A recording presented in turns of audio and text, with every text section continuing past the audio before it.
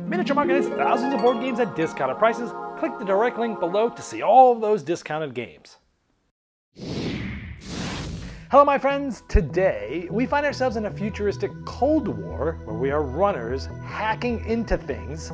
Today we're taking a look at a Thunderworks game called Metrorunner. No, this is not a role-player tale like most of the games of theirs I cover. This is a standalone game in a different universe, which I love this universe, spoiler. So Metrorunner, let me show you how this game works. I'll see you on the other side.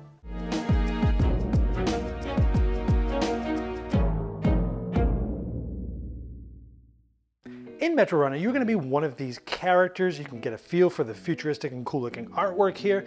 And of course, everyone has an asymmetric sort of special ability when hacking, which is a very important part of the game. And once you have your character, you'll have a player board of your color. You're going to start with some assets, resources of cubes, and you're going to start with some jobs here that you're going to be trying to complete throughout the game. Now here's most of the main board, and it's laid out in different areas: downtown, the Heights, Southside, Waterfront, Market Square. And you're going to be moving around here like a rondel, taking actions on your turn. So what are you trying to do? You're going to try to have the most points in the end, and you're going to be getting points from completing jobs, like being in downtown, and giving these resources, these assets, from the red district, one black, one blue, one yellow, one purple. This one only needs one of these three, but it's only 2 points, so this one's 7 points. As you basically move around and pick up these assets, you're going to be dropping them off, using the rondel to get there.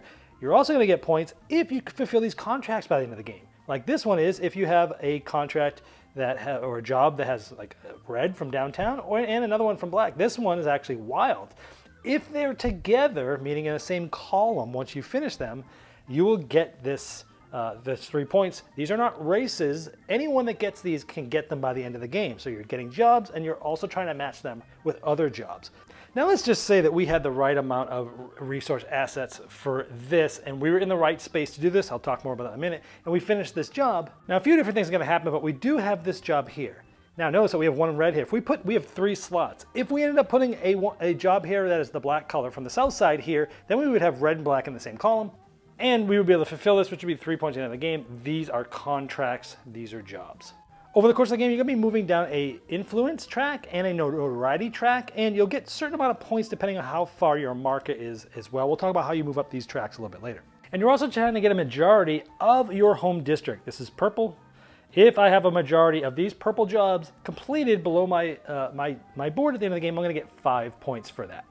Now on your turn, you're simply going to be moving around this rondel. By default, you can move 1 or 2 spaces for free and then take the action that's in there. There's only a few different actions on this side of the board. You can move further. You spend a cube for any one after that. You can always discard a single job card you have not completed to act as a cube. So essentially you could go 2 and then spend a card and move another one, go 2 and spend a bunch of cubes and move further. But when you move, you can take an action. Like this one is getting any colored cube. You just take that. Now you have a max of 10. Here's getting two jobs. And that's getting any 2 of these that are here or off the top. Now when in a district, instead of doing the location action, you can do the district action. So if I'm in any of these purple spots, or this one, because it's considered to be in both purple and black here, I could take this. It's 1 purple cube, or I can complete a job that's purple. So let's say I had this, I need a purple, yellow, and black, and I do have those. Now, once per turn, you can get rid of a job card as 1 cube. So if I didn't have yellow and I had an extra job card, I can get rid of that instead. So what I would do is I would spend these back to the supply, and I would complete this job card, and I'm gonna put it below one of these columns here. Now, previously, I'd already done this one. I have red here. Now we see for the end game goals, red needs to be with either blue and purple or just black. Well, this one's purple. So I'm going to go ahead and tuck it just like this. Now, we have that there. At the end of the game, I'm going to get 2 points for that. But I get this ability that's just here, which is moving up one of the tracks, the influence. Now, I'll go here again. This is how many points you'll get at the end of the game. You're going to unlock some things. I just unlocked this. I'll talk about this in just a moment. But many of these have ongoing abilities. This is the starting card, so it didn't. So this says anytime I can use a red cube as anything. So anytime I'm spending things, I can get it. So I'm always going to be wanting to get red cubes, for example. So typically on your turn, again, you're moving 1 or 2 or more if you want to spend more cubes, and then you're doing either the location action or the district action. Now, so here, I could have done the district action for either of these 2 districts because that's where I was. Would have been the next player's turn, but let's say next player I go here on this turn. This is hack. It matches the skull there. This is one of the main parts of the game. Now here, look at this. There's 2 possible cards here. I need to get a path from this spot off the board to this spot, or from here to here. And we're going to be doing it using this sort of puzzle here. Also, if I want to, I can cycle one of these cards, putting it at the bottom of the deck, and giving a new puzzle coming up.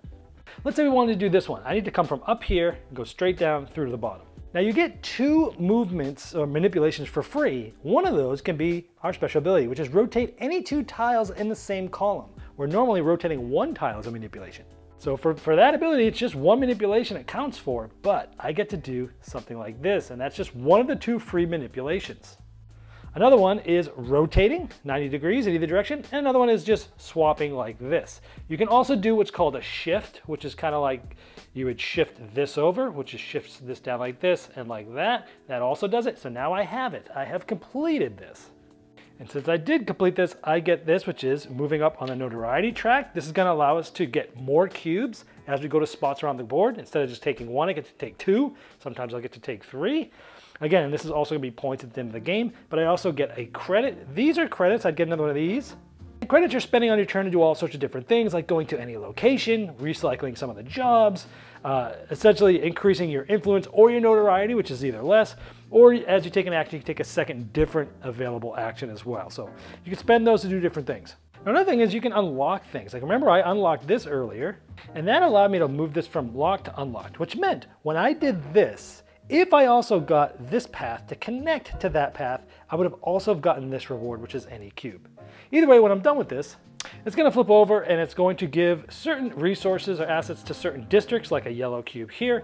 And simply what this means is if someone takes this district action, they're going to get a blue cube and complete a blue project. Then afterwards, they get to take cubes that are here. It helps seed the boards for more interest and more excitability. Now the game will continue until anyone passes one of these lines, or someone has completed 9 job cards, or the job deck runs out. Then you're going to finish the points. Remember, all of these that you fulfilled, you get points for. All the jobs you fulfilled, you get points for. Plus, if you have a majority of completed jobs in your home district as well. You'll also be getting points for where you are on this track, and there'll be some leftover points for certain leftover resources. Whoever has the most is the winner. There's also a full, robust solo AI mode as well. All right, let's first talk about what I like about this. First of all, Thunderworks Games, gosh, smaller company, but they've really always put out great titles. Now, not spoiler, but disclaimer, I have done some official rules videos for them in the past, so they have been a supporter of the channel in that way, so I want to disclose that relationship with them. But they do, Keith, the owner, even from one of his first design games is like with the frogs and such, he has done a lot of great things. He did not design this one, but he's the publisher of Thunderworks, and they tend to do great stuff, great production, great art, great games. This one is no different. The artwork in here is stunning. It looks awesome, that futuristic look. The look and feel of the game, it just looks cool. It looks cool on the shelf, it looks cool on the table, and most of their games look this way, so it's good, I mean. Let's get to gameplay. I'm a big fan of rondels. I always like those where you're moving around and you see certain actions and you kind of like, oh, if you miss one, you kind of have to come around to it again. I typically like rondels. This one's done really well because with the rondel, you're going around, but you're going around different districts, and depending on which district you're in will depend on, like, will tell you what you can do, right? If you want to complete a project, you're going to need to go on one of the spaces that's hovering around a project that's from that district. So like you're working on things and you're trying to get enough resources and cubes to basically, finish the project, but you got to do it. You got to time that right so that right when you get the right stuff, you're getting there and doing it and getting the abilities. So the rondel's interesting, also that you can jump over other people, so that gives you an opportunity to go somewhere you think someone just behind you might want to go. It kind of blocks that spot because they have to hop over you. So I like that. I like that a lot. I like the manipulation and the sort of the flexibility of discarding a job card, because a lot of times you're getting certain things. You can move 1 or 2, or in the hacking you get two hack movements. But in those, typically you can spend one of those resource cubes in order to do more of that thing. But you can always discard a job card in order to do that. And I really like that because a lot of times you're concentrating on these job cards. You're not often going, it's not like you're not often going and be like, oh, I got to get more job cards, got to get more job cards. Usually you're trying to finish those ones and then eventually you'll come around and get some more, right? But I like that going to the job card area not only does allow you to get job cards that you want to complete, but you can also take some that other people want. Because it's their color, for example, because obviously you get bonuses for having the most of your color jobs done. So you take ones that other people want that you don't even want, but you can use those as a sort of resource to discard and do more powerful actions with. And I like that flexibility because it gives you more reasons to go to the job sites to get more jobs. It gives you more reason to hate draft from other people, and it's not just a dead card. You can use it to do extra good things, and I like that aspect of this. I like the timing of completing the jobs in the respective color. Again, trying to time when you're getting these right resources for the right thing to get there, right? You don't want to be done with all your stuff and have to come all the way around, right? Because you have a max limit of resource cubes that you can hold if you're working on multiple projects.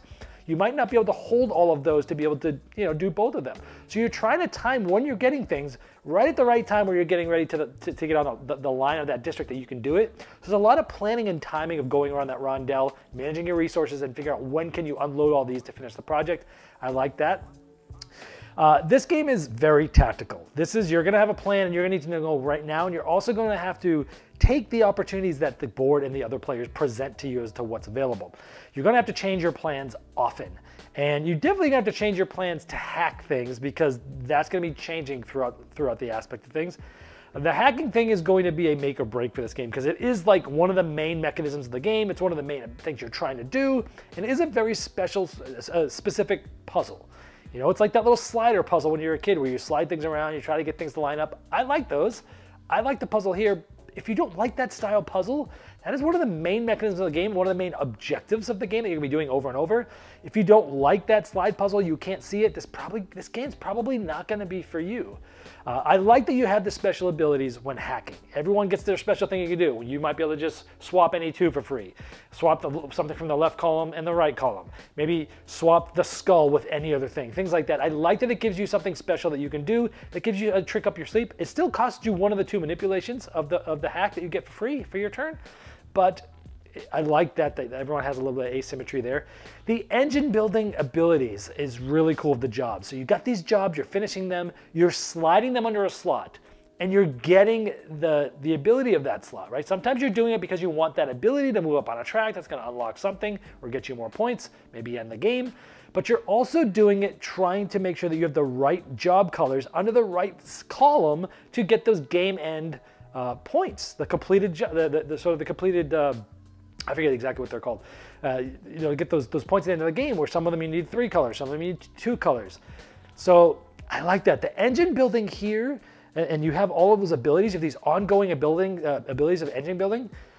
That part felt so much like a popular engine building game that I think is out of print called Gizmos, where it's like, hey, every time you take a blue cube, you get another blue cube, or you get any cube, or like all these things of like, oh, I'm going to do this, I'm going to put this here, now for all the time, I'm going to go, hey, I get to choose what cube color I'm getting. I'm getting blue. You know why? Because it's going to get me another blue, right? You get all these things so much reminded me of Gizmos, a fantastic game.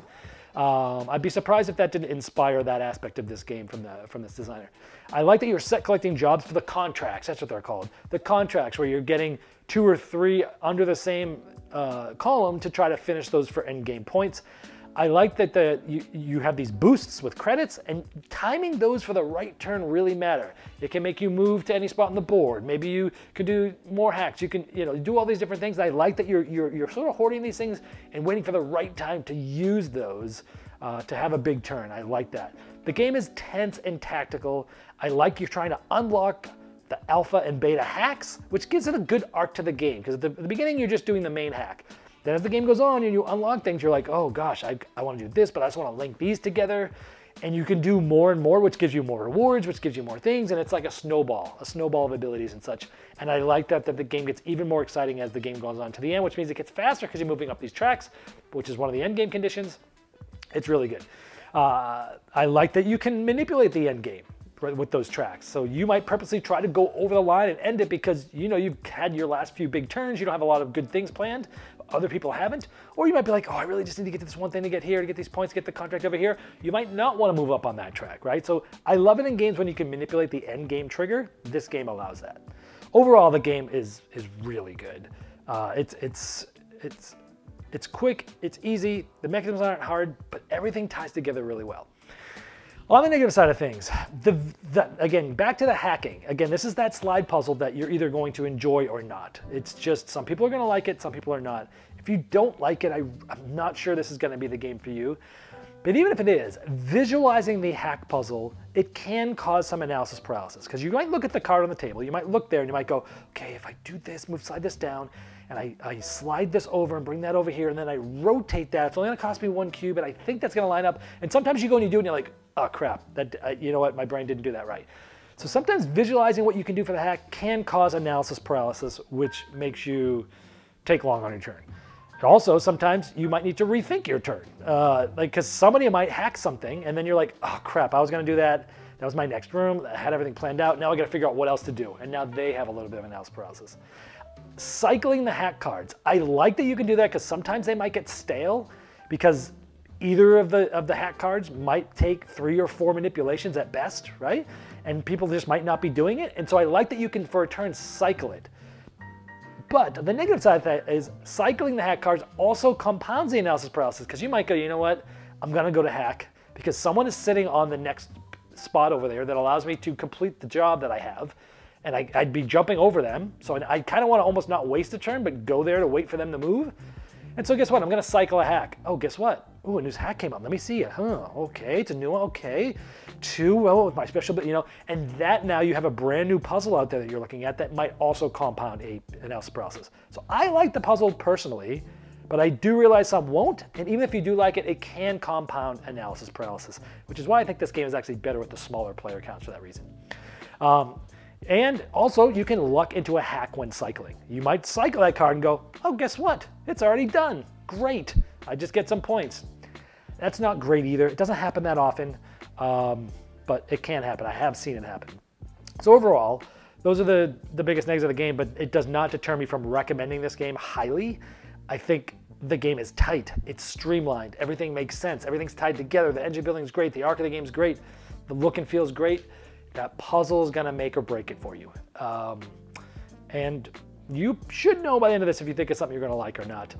This has been the Game Boy Geek. Now, just because I like it so much, it is going to gain a spot in my gaming library, which I would say maybe 1 or 2 games out of 10 get this. Probably even less these days, but it is getting a Saxophone Serenade, so I'm inducting it into my gaming library, which means I gotta find something with this box size in this way to game that fits in the same category that I need to get rid of. That's always the hard part. So it's gonna get a Saxophone Serenade, so let's hit it.